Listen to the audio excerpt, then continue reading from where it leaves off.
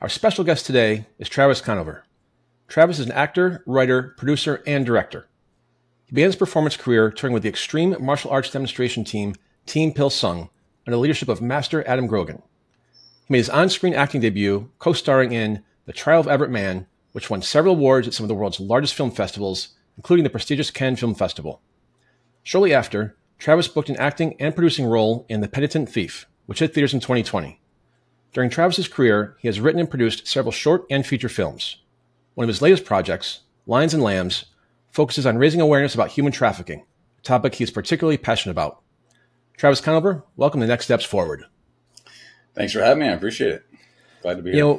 We've got some notes here and some questions from our producer, but before we start, I got to learn more about the Extreme Martial Arts Demonstration Team. How'd you get into that? What'd you do?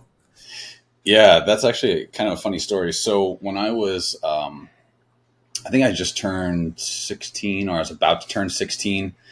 My buddies from high school came to me during lunch, and his name was Jerry. He's one of my best friends at the time, and he was like, "Hey, we got 2 free weeks of martial arts." And this guy came up to us. We were in the mall, and he said, "Hey, here's a flyer. This will get you 2 free weeks." And I was like, if it's free, it's for me, right? So, so I'll try it out. And I was a wrestler at the time, and just a kind of an athlete overall. So I was like, this should be really fun. And who doesn't like watching karate movies when they're a young kid or whatever? So I took the 2 free weeks, and literally the first day that we were there, we left, and I was like, well, I'm doing this for the rest of my life. Like, this is the greatest thing ever. So after the 2 free weeks, just me and one of my other friends signed up. There was 4 of us. The other 2 didn't.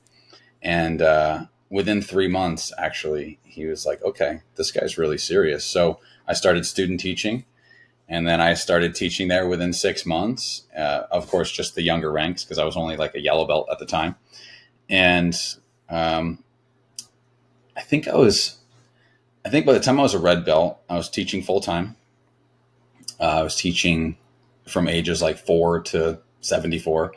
And I had Master Adam Grogan. This was under Master Brian Miller at a Saratoga Springs, New York. And Master Adam Grogan was at a tournament that I was at. And there was a couple different things. There was forms, there was sparring, weapons, and then board breaking. So I competed in, I think, everything but weapons. And I won my first 2 divisions, and gets to board breaking. And I was like, I really want to try something that I've never seen anybody do before, because I always like to kind of push the envelope, And my dad was an acrobat. He was on his high school team. He was like a tri-state champion on the rings, so just super athletic. And I was like, I'm going to teach myself how to backflip over a board and then break it on the way down. So, because why not? Yeah, because why not, right? Because we're kind of like that. So I did. So I stood on a chair in my backyard for a day or 2, and I just started backflipping off of it, and then got to the place where I could comfortably backflip over something and then chop a board on the way down. So I did. And Master Adam Grogan had started Team Pil Sung. He was on a performance team. He's been on performance teams, for 15, 20 years already by that time. And he came up to me afterwards, and he came up to Master Miller, and he was like, do you mind if I train your guy, and recruit him to my team? So he offered me a kind of a position on the team, and then started as one of the newbies, a red belt. By the time I got to black belt, I became one of the team captains, and we toured the country for a couple of years and just did shows. And yeah, it was a blast. How old were you when you were doing that? If you started at 16, by the time you progressed?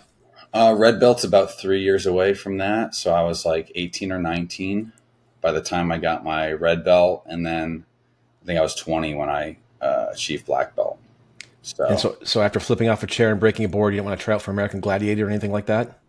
Well, actually, I was. Well, of course you tried out for it. I would love to be on American Gladiator or American Ninja Warrior. But I,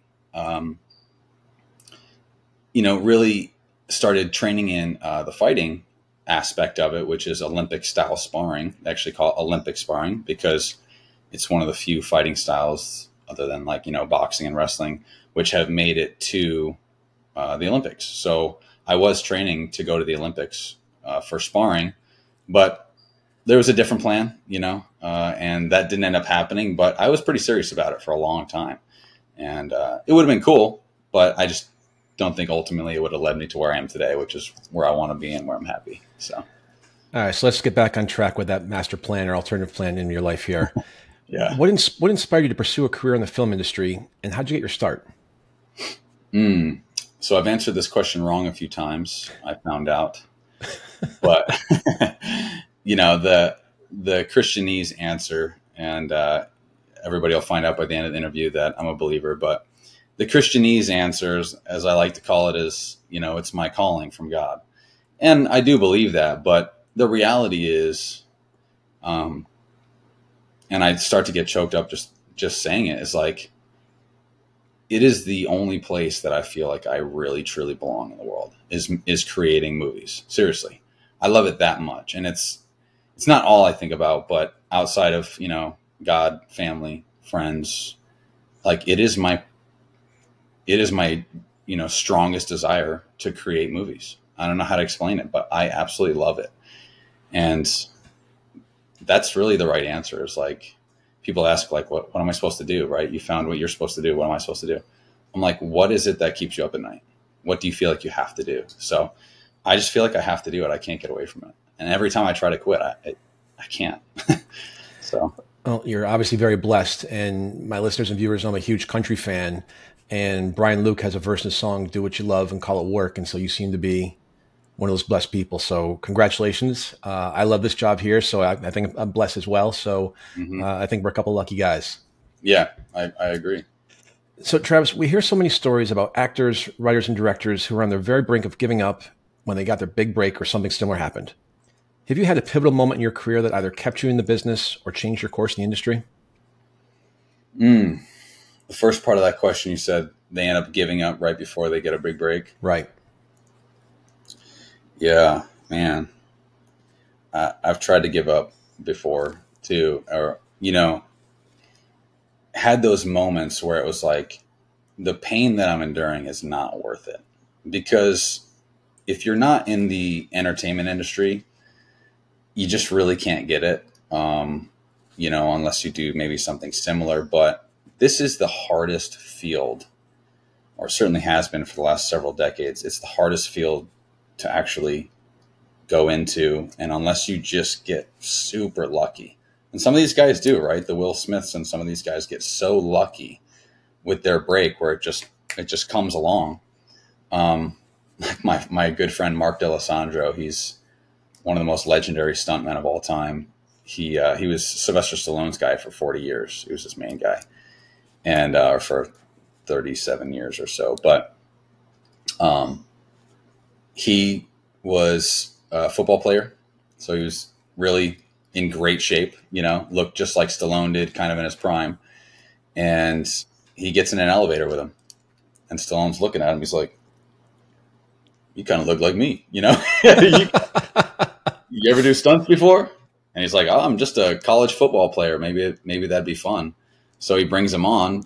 The guy becomes Rambo, and he becomes Demolition Man and The Specialist and all these major movies that Stallone was in, Cliffhanger. He is the guy that does all of the crazy stunts. So, that's one of those things where you can't really make that up. It just was just meant to be in that moment.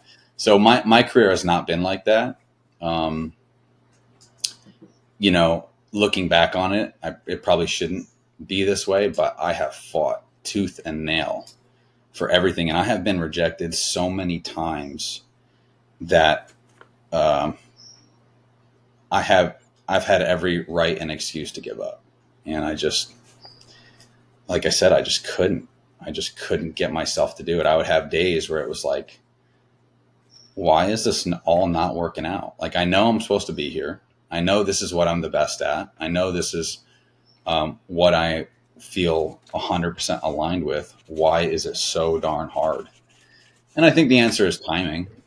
God's timing is better than my timing. But I've almost quit a couple times. Well, you mentioned a moment ago about being rejected so many times. How do you deal with that? Is it a personal inflection? Is it a gut check? Is it you look for the higher calling with God? Is it all the above, none of the above? Yeah, good question. I would say it's kind of all the above. There's been it's been a lot of times where I just want to fall apart, and I have to like genuinely take a step back and look at the reality of the situation, because you always want things to go faster, right? I feel like that's kind of the human condition, is like, even if things are moving along at a decent clip, like, man, if I could just be this, or if I could just be there, or if I could just make this much money or whatever. So I found a couple things. I found the only way to actually truly be disappointed with something is if you set an expectation. And so it's really just coming back to like, okay, if I'm called to do this and it's what I know that God told me that I'm supposed to do, then why am I trying to force my own expectations and my own plans on a bigger plan? So the thing that I've gotten really good at more recently, and it took a decade to do this, to learn how to do this, is to take my expectations off it and just say, hey, not my will, but yours, and see where that takes me.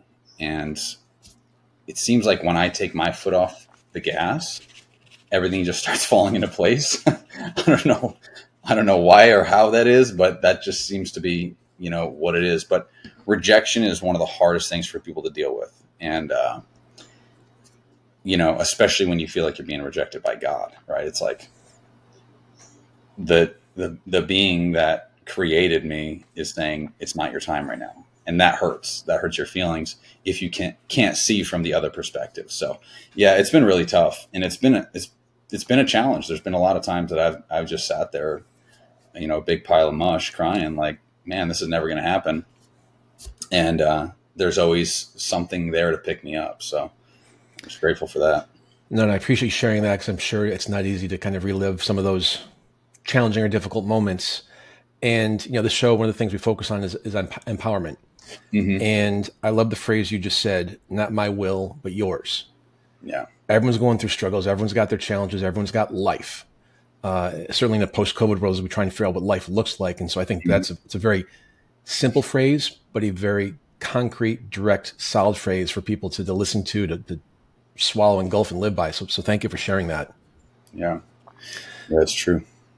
Travis, who were some of your mentors or influences when you were starting out, and even today, and how they impact your career? Wow, that's a big one. Influences I can definitely, and mentors I can give you too. So I would say, obviously, as a martial artist, I had a couple masters that were like really impactful, a couple teachers.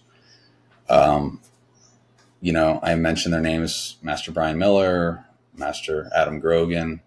They were really huge, like, in my development as a person before I jumped into the entertainment career.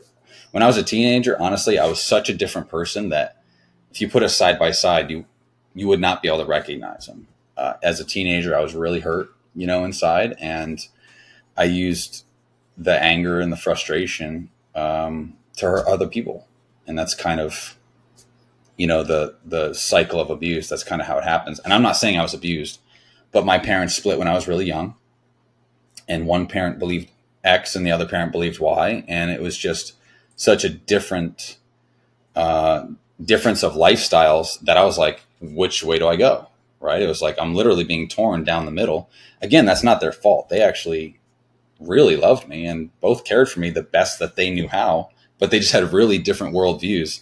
So it was kind of like, I felt like I was two different people. And of course that's going to make you not like yourself, because you don't even know who you are. So that's kind of where I was at. So I had this really high false bravado, and I was, it didn't help that I was really athletic and worked out super hard. So I was in great shape, and I was, had all my hair back then. I was handsome, and, the good old days. I'm with you.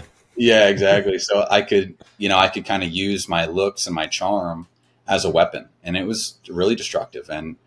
And God has humbled me so much in that area, and I've just really changed. Now it's like, I want to serve people. I want to bless them. I want to, impact them with great stories, you know, and I'm trying to remember the original question, but what was the original question? No, that's all right. That's fine, because I want to go on, if that's all right. You know, did you have the same faith you do today back at that point when you were torn and, you know, I won't say troubled, but, you know, using things to your advantage in terms of your personal traits? Yes and no. So, like I said, one parent was kind of living a Christian lifestyle. One was not, was choosing a different lifestyle. And I knew what I believed to be true, but it was really hard to follow. And that was probably the biggest, you know, struggle in my childhood and teen years, was like, do I follow this God that I know is real, but is making me have self-control and self-discipline and all these things? Oh, that was your question, as my mentors. So yeah, I was really torn up. So, yeah, it was really tough. I knew it was right, but I just couldn't get myself to do it most of the time. You know, I was just really hurting, and that just led to confusion, and it was really tough. But yeah, my martial arts instructors were great mentors. And then as I got into the film industry, all of that was taken away from me, you know, because I moved to a different location and obviously quit all the things that I was doing and sold. I actually had a martial arts studio that I was running from like 22 to 25.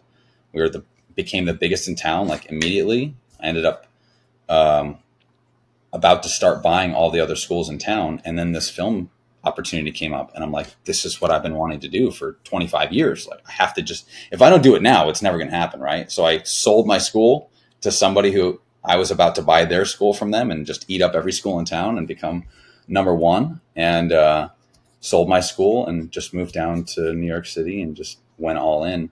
And I kind of lost all my mentors. I lost my support system for the most part. You know, I had a little bit of family down in Jersey, but and they definitely supported me, but it was different.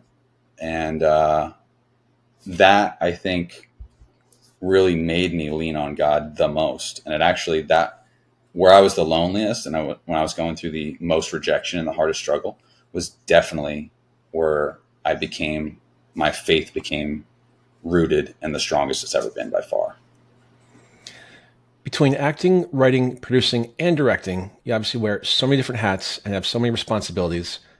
Let's start with acting. Was acting the first step you took into the profession? And please tell us about that first role. Yeah, acting is definitely my first love. It's where I cut my teeth in the entertainment industry.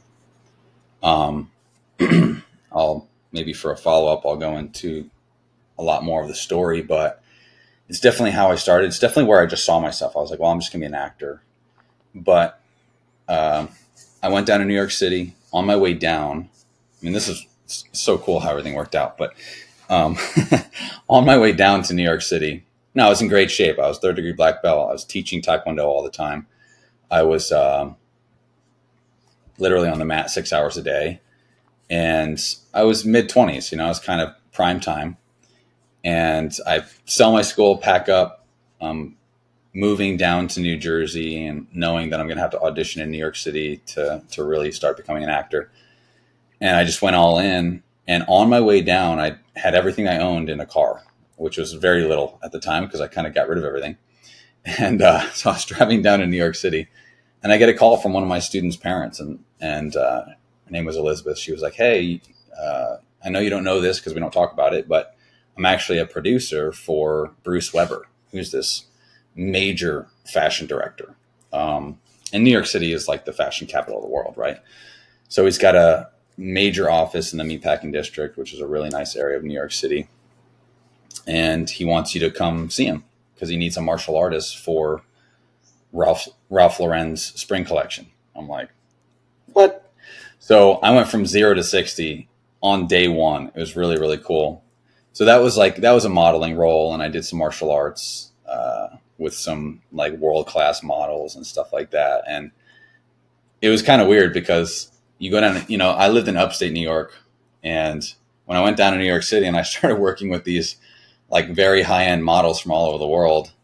All of the women were the same height as me or taller. And I'm like, what? And all the guys were like 6'4", I'm like, what is going on? I don't really like this. But it was fun. It was really exciting. So the first thing I ever did was actually modeling, outside of just like a couple little martial arts short films that my team did.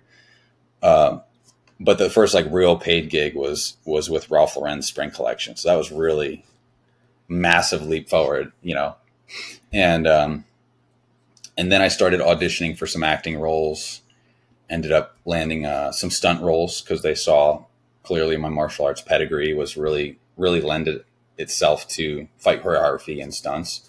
So I ended up doing a bunch of that because I'd already done it in live shows. I could easily do it on camera. Camera's way easier than live shows.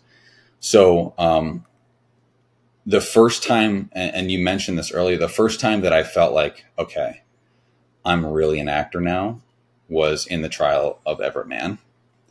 And that was directed by Mike St. Gerard. Incredible missionary, actually. And, the movie is a play, it's a play of words on the trial of every man. It's basically every man's journey of kind of being locked in a jail cell of their own desires. And then when they realize that they're a mess, kind of breaking free from that jail cell through the blood of Jesus Christ, right? So it's really an analogous to the Bible. And it was such a big role. But, I was on set in the White Hand prison in Pennsylvania for like 3 or 4 days and, getting the hotel and, having people come pick me up. And I was like, all right, I'm really an actor now. This is cool. So it was really fun. So I want to go back to your fashion show with Ralph Lauren. Okay. I'm having a hard time envisioning you in a pink polo shirt with your collar up, breaking some boards. What did they have you do for the fashion show? So what I ended up doing was Bruce Weber does these themes, right? So he kind of like makes these like mini stories in the commercials that he does. So the commercial was kind of a day out with the cool kids, right? Because all the cool kids wear Ralph Lauren clothing, of course. So that's according to them. According to them, exactly. So what I was doing was I was kind of like their martial arts instructor. So I wasn't wearing the pink polo or anything. I was actually in a uniform or a gi or a dobak, whatever you want to call it. So I was actually in uniform for most of it. And I ended up wearing a couple outfits from Ralph Lauren, but it was really more just me being, a decent looking martial artist. Did your gi have the horse on the left pocket? No. Okay, good. Good answer. It actually might have said Team Pill Sung on it. I don't remember. It might have been blank. I'm trying to remember. It was a long time ago now, like 10 years ago. How do you typically prepare for a role? Do you have a lot of time to learn your lines and get in your character's head? So live shows are obviously very different. Live shows, you have to know your lines inside out, front to back, in your sleep. And there's a couple different ways to memorize lines, but it is a muscle. So just like you can go to the gym and get stronger biceps if you do curls, you can learn and practice memorizing lines. But the key is for a movie is really understanding the story. So even if I forget exactly how a line is said, but the heart of that line or the spirit of that line still comes through, I end up changing a lot of the scripts that I get, not out of dishonor to the story, but just to make them fit who I am a little bit. So I change the wording a little bit, change kind of the flow of how it's said, but the spirit of it stays the same, if that makes sense. But it is a muscle. You just learn how to get better at memorizing, and it just happens. It's interesting. I never thought about, to your point, make it the spirit of who you are. So it's your words, not the writer's words. And is that common for other actors to do?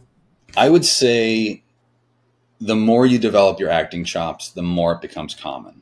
If you're kind of in those novice productions with newer actors, they try to say the lines exact. And, they're really studying really hard and doing they call it homework, like acting homework on each thing. And they're just, they're trying to show up and be the best they can, which is, you should, right? I agree with excellence every time.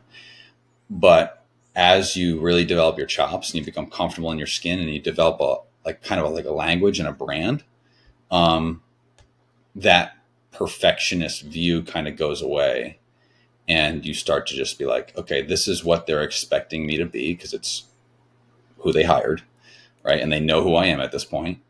And I'm just gonna show up like I've been there before and crush it. That's kind of my mentality now. I don't get nervous. I don't overthink it.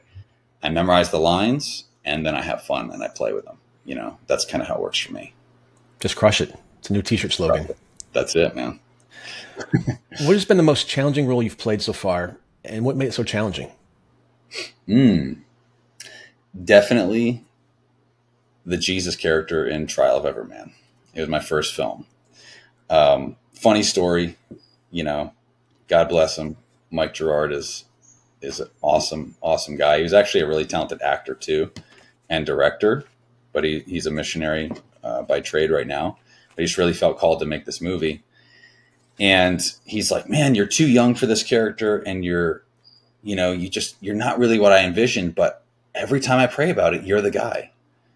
And I'm like, well, you don't have to hire me, but if I'm the wrong guy, then I'm the wrong guy. He's like, you're not, though. You're the right guy, even though you're just not what I expected. I'm like, okay, that's fine.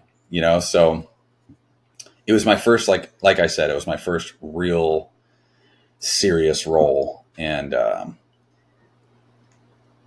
about halfway through, I think it was like day 2 or 3, I was like asking him, I'm like, hey, I just want to know, are you happy with what I'm delivering? Because I was, like I said, when you're a newer actor, you're like obsessed with, am I getting this right? Am I ruining the whole movie? And you kind of want that validation. And this is not a knock on Mike, by the way. This is not saying this is what a director should do, and it's not what a director should do, but he was also a new director. And he goes, honestly, Travis, you're kind of hard to work with, and I'm a little worried you might ruin the movie. And I'm like, it took me back so much. I mean, my stomach was in knots for like months, and I'm sure he doesn't know this happened, but I thought I literally had ruined the movie, because my performance, I'm very subtle on camera, and I certainly was even more subtle in the beginning, because on a close-up shot, right? Like if you're used to watching theater, an actor is like very demonstrative, and they have, these huge motions and everything, because people in the back row have to see you. But on camera, when it's here, your face, your eyes and your face tell the whole story. You can be very subtle. And I was very subtle in just eye movements and mouth movements. And that was intentional for me. I want to be really grounded. Jesus Christ is, at least my view of him at the time was like, he's super grounded, and he's focused, and he's knows exactly what he's saying, and there's no mistakes coming out of his mouth, that kind of thing. So that's kind of how I was playing it. Cause I was an analogous to the person of Jesus in the movie. And I think he mistook, he was not looking at the camera monitor. He was looking at me like I was on a stage acting. And he's like, you're not giving me what I need for this movie.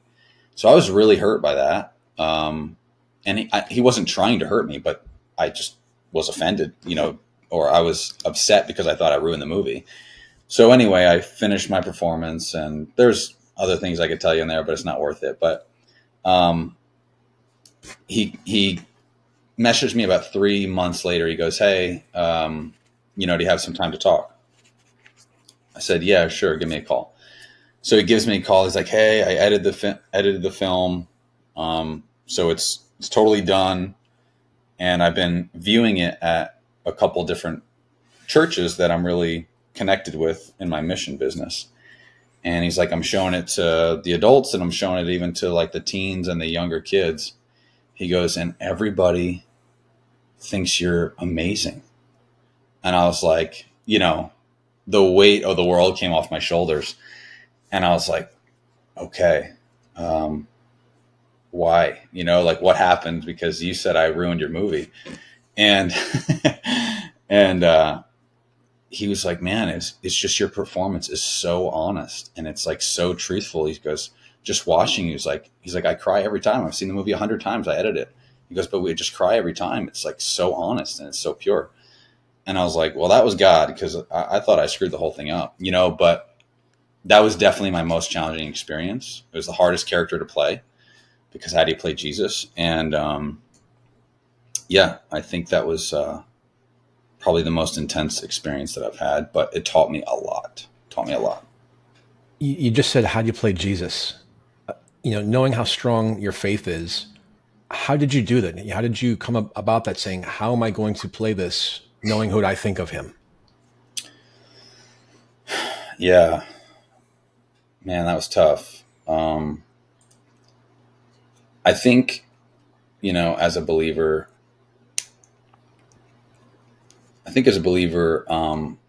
the more that you kind of submit yourself to God, the more you become like him. So it was really just a lot of like, I don't want the audience to see me. I want them to see you. And how can I do that? You know, just really being honest with them, because that's how people should pray. If they've never prayed before, it's just like, just be really honest. God already knows anyway, but he wants you to say it to him. You know, he wants you to know it. So I was just like, God, like, I don't want them to see me.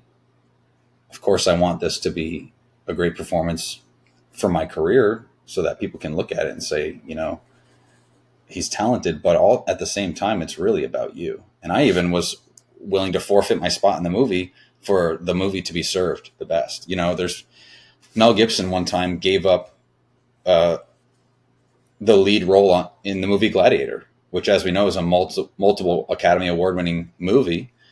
And he goes, this role's not for me. He goes, I don't know who it's for right now, but I can tell you, I just don't feel like it's a role for me. Like it's the role for me. And that was, of course, a huge paycheck and a huge opportunity. And he probably would have won another Academy Award with that movie. But he knew that it was designed for someone else. And that's when Russell Crowe stepped in and, of course, crushed it, right? Like he totally crushed it. So I knew the role was for me. If Mike felt that way, and I felt confirmation from the Lord, and I just said, I don't want to be the one seen. I want you to be seen. And, you know, he honored that even through the hardship of making it and the doubt and everything that played through my head a million times. But he just honored that prayer. And I think he made it work. So do you prefer challenging roles like that one, or are these ones much more fun?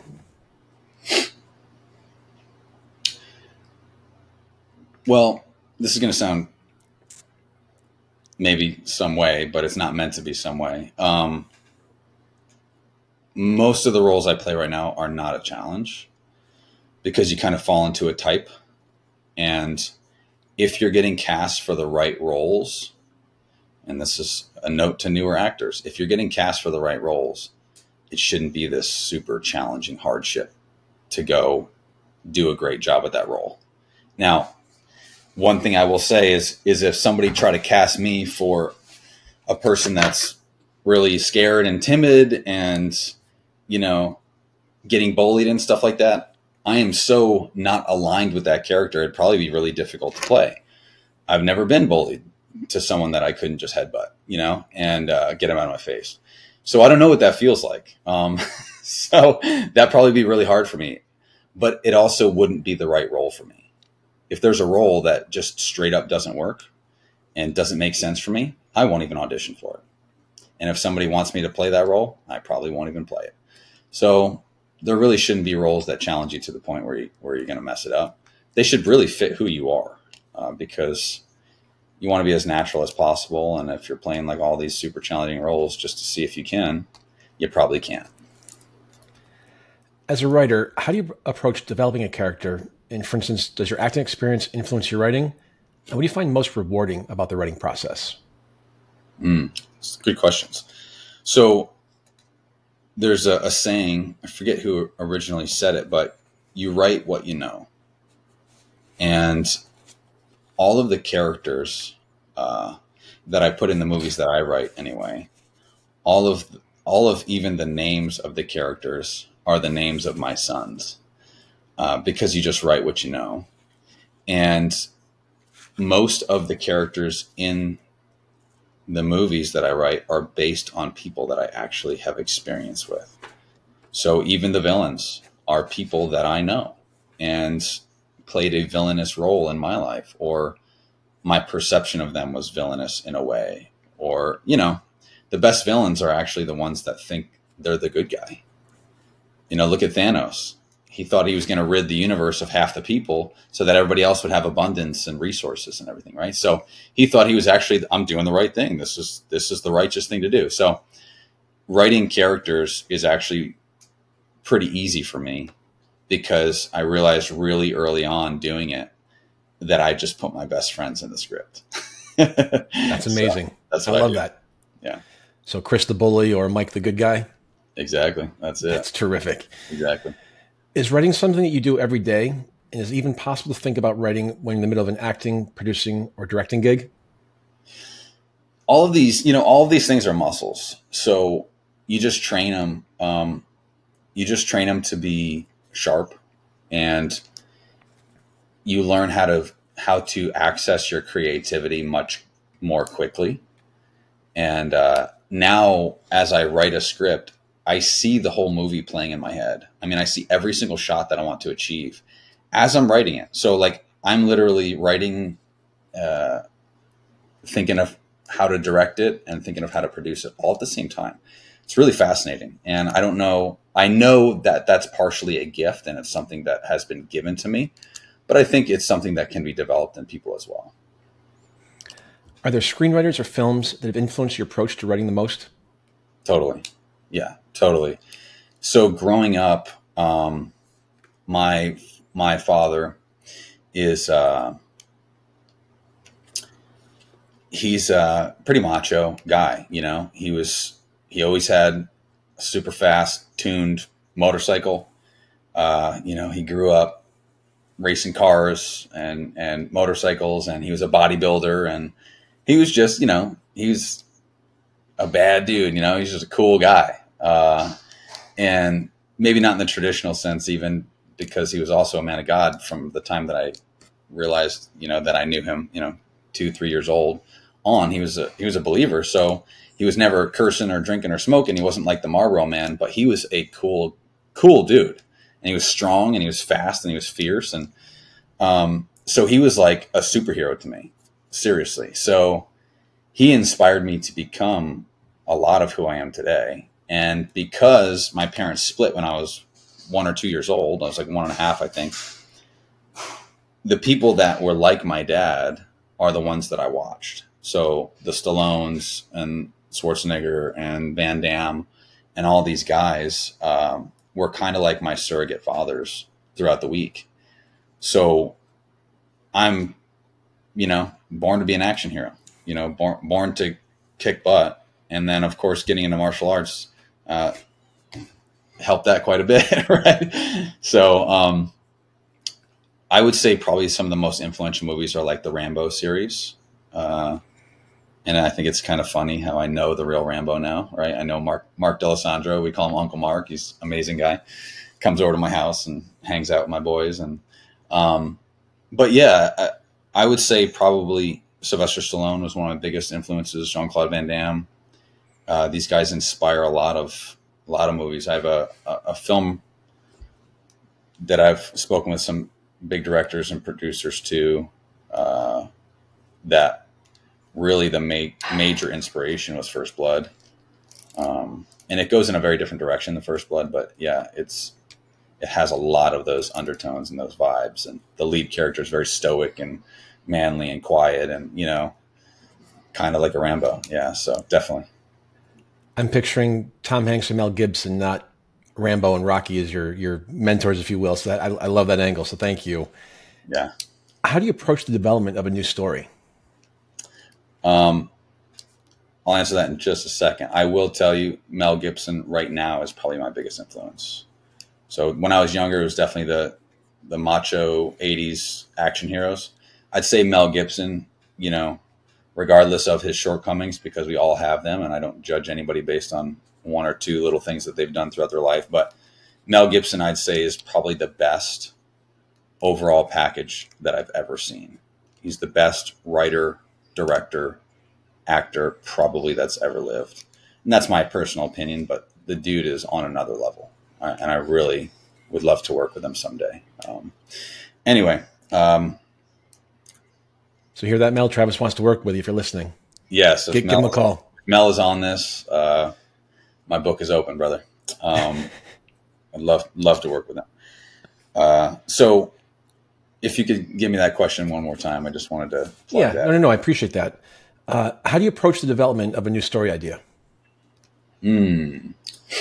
Yeah, so I've written probably half a dozen or more feature films. I've written a couple TV shows. So I've got a process now where it begins with a spark, begins with an idea.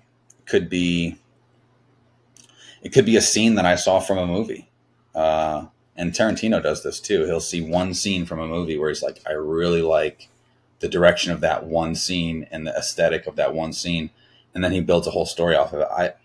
Just like Rambo, just like one or two scenes from Rambo, I'm like, that, I want to make a whole movie about that, right? Or a whole movie in that direction.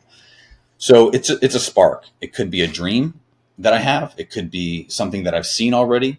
It could be a person that inspires me to tell a whole story, right? I've written, I'm in the process of writing a movie right now, which is about my grandfather being in the Navy. And I'm really fascinated with the Japanese culture. I have been for 20 years. I'm actually learning Japanese right now. My goal is in the next year or two to be completely fluent in Japanese. So I just love that culture. So the movie is based on, and this is top secret info, but it's based on my grandfather, the first black ship captain to ever pilot a ship with a white crew in World War II. And it's based on a Japanese girl that my grandfather in real life actually met and fell in love with during World War II. So it's this really awesome triangle of extremely different people from all over the world, right? You have somebody in the 1940s who's, dealing with, segregation and all this stuff. And then you have my grandfather, who is this really sarcastic, funny, lighthearted, dancing, boxing, drumming, just really fun guy, super charismatic. My grandfather, and he was also just one of the kindest souls I've ever met. And then you have this Japanese girl who's has a rich family, but she's rebelling against the kind of social norms in Japan in the 1940s. They're extremely strict, and and they still are, right? The Japanese culture, again, I'm fascinated with it. I think there's so much honor in that culture, but she's kind of rebelling against that and falling in love with this white guy. And so it's a great story, and it's an epic, and it's a period piece, obviously. So a lot of times people and characters and just little snippets of reality spark this major story. When can we expect to see that? Man, not my will, but his, right? So fair enough. Could be 5-10 years before that one hits, but it's going to happen. I just want to throw it out there. I did some acting in high school, so if you need an extra, you've got my number. Just give me a call, and we'll get Mel on board, and we'll make it a show. 100%. Let's do it. Script writing is very different from writing a book. And describe, for people who may not know, how a screenplay looks different from a book. So I think the beginnings are kind of similar, at least the way that I write. I am writing a book as well, kind of about my life and just about how my experiences shaped who I was or who I am. Again, that's way on the back burner right now, just because all the stuff I'm doing in production. But I just start with an outline. I start where do I want this story to go? So I think having the beginning in mind, or having the end in mind, from the beginning, is really important. And in a movie, at least, which is something I'm much more experienced in, is if you have the end in mind and you know where you want to start, and then you know who's going to be involved in that story. So it's really beginning, end, and who's walking along this journey. The story kind of writes itself.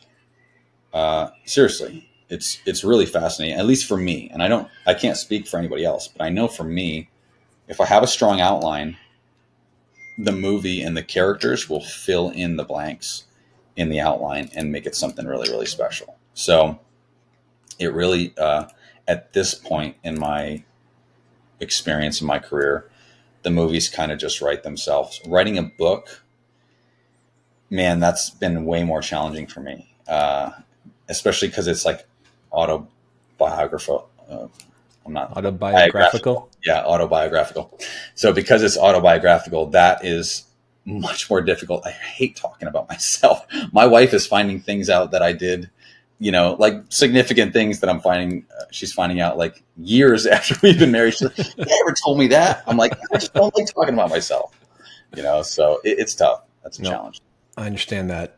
So my producer, Eric, as always, has way over done it in terms of my notes. I've only gotten through about 2 of my 8 pages, but I want to jump ahead here because we've got about 6 or 7 minutes left to what connected us. And a big issue and a focus for me on the show is anti-human trafficking. Yeah. And I want to talk about lions and lambs if we can. We can. So I know when someone's working on a project as big as a feature film that things can change along the way. And that's certainly been the case with your planned film, Lions and Lambs. And I think the direction you're considering now could have an even greater impact. Yeah. How did Lions and Lambs start out? What has happened to change its course? And where is it likely headed now? Well, I'm going to try to be fairly concise because I'm long-winded, if you couldn't tell. You got 7 minutes. Take all the time you need. Like stories, right? So Lions and Lambs just began again as this passion, this spark that was in me of like, this industry, this human trafficking industry is massive. It is divisive. It's evil. It is a multi-billion dollar industry, and it's all over America. It is one of the largest cover-ups in the world. And I will say that with all boldness. It is a cover-up. And the reason I say that is because I know for a fact that there are government officials, there are local police, there are movie stars, there are movie producers and directors who are directly involved. There are pastors of churches, right? And it is infiltrated every aspect of our culture. And it's evil and it's awful. So as you find these things out, what do you do about it, right? It's like, wow, okay, that's huge and it's way bigger than me. So do I just give up and not worry about it? Right? Is that the right answer? So, Lions and Lambs was, okay, I have a big family. I can't go boots on the ground and go vigilante justice. That's not righteous and right. So I can't do that, even though, kind of the man in us wants to do that sometimes, or the human in us wants to do that sometimes. So I'm like, okay, what I can do is I can give a voice to these people, maybe through the medium that I understand the most, which is filmmaking. So we started, I made a short film. It started it was going to be an episodic, and I was like, let's just make, 10 to 15 minute episodes, and we'll make a whole season, and then we'll stitch that together and make a film, which would still work. So it was one kind of continuous story that would be, 2 hours long or so. But then it became something much bigger as I started writing it. And I was like, well, what if we just do a feature film and we crowdfund and just get people galvanized around this subject? Because who wouldn't want to donate to something where we're bringing awareness to human trafficking, right? And this is all before Sound of Freedom came out, by the way. I didn't know if Sound of Freedom existed yet. So long story shorter, I got hacked on my Meta account. I had 5,000 friends on Facebook. I had thousands of followers on Instagram. Sex traffickers took over because I started doing a media tour around it. I started, looking for crowdfunding sources and started going on the news, started going on podcasts and doing all this, PR. And even I'm on the cover of Voices of Courage, right? The magazine. And, just started getting myself out there and like bringing awareness to this thing. And it started rattling these human traffickers, and they hacked my Meta account and put child pornography on my Meta account. And which is so far from who I am. And it it obviously was extremely aggravating, and there's no justice around that. They took my account down and they would not hear my appeal. I'm like, I'm actively fighting this. Why would I put it on Facebook? Like, that doesn't make any sense. And they completely got rid of all my social media, which of course was their plan, so that I couldn't continue to advertise on social media. And so that didn't scare me as much as it fueled the fire. But I'm like, okay, so my GoFundMe is being, for the movie, is being shadow banned. My social media accounts are being hacked and taken down. And I'm like, we're on the right track, because the powers that be don't want this to get out there, right? And you can take that whichever way you want to. I really don't care. But there are people that do not want it to get out there. So I knew we were on the right track, but I also knew I had to take a step back, because I would need a couple $1 million to make a movie of that magnitude and to do it real justice, or at least, $1 million. There's a lot of action in it. It's a rescue mission, man. And so we put it on the back burner for a short time, and I was just like, not my will, but yours. And ended up running into a gentleman who owns the largest, he owns two things. He owns the largest number of beds in the country for trafficking victims to come in and have a safe place to go. And he owns, he's privy to a technology that only a few people in the world have, and it can track trafficked people, 1 million people at a time. It can track them in real time using technology that everybody has in their pocket, right? It's wild. So, and I'm not going to divulge much more than that, because I don't think I should, but the stuff that this gentleman has done. So I'm like, okay, if you make a movie like Sound of Freedom, which was phenomenal, by the way, and I have nothing bad to say about that movie, because it's great and it brought a ton of awareness. But instead of just having one movie, why don't we make it an episodic again, and we start telling real life stories of how these soldiers are breaking down doors, rescuing these children, and beating up the bad guys, but they're real stories. And I think if we did that and we made an episodic where it was, and this costs money, that's why it's on hold right now. But if we made an episodic and released one every month and re-galvanized the world every single month of like, I'm still knocking on your door. This is still real. You better do something about it. Our children are being stolen and they're being taken advantage of, and all these things, and sold for millions of dollars.